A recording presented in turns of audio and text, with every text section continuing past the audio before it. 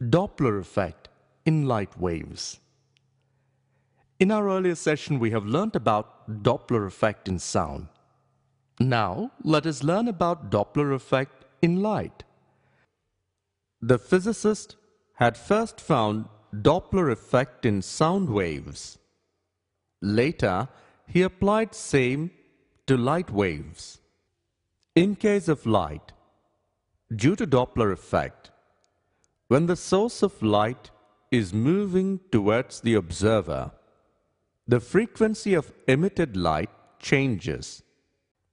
When the frequency of the sound wave changes, the intensity of the sound also changes.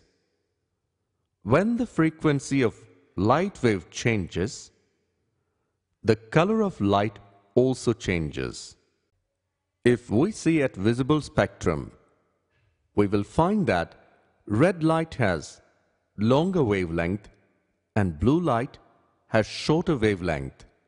So, if any shift towards longer wavelength, it is said to be as red shift, and any shift towards shorter wavelength is said to be as blue shift.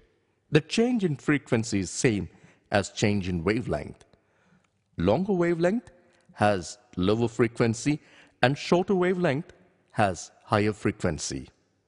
As per Doppler effect, when source moves towards us, it has high frequency with lower wavelength, and then the shift is blue shift.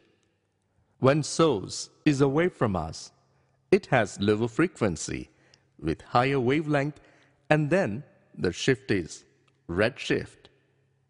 The Doppler effect in light can be seen with the help of device called as spectroscope.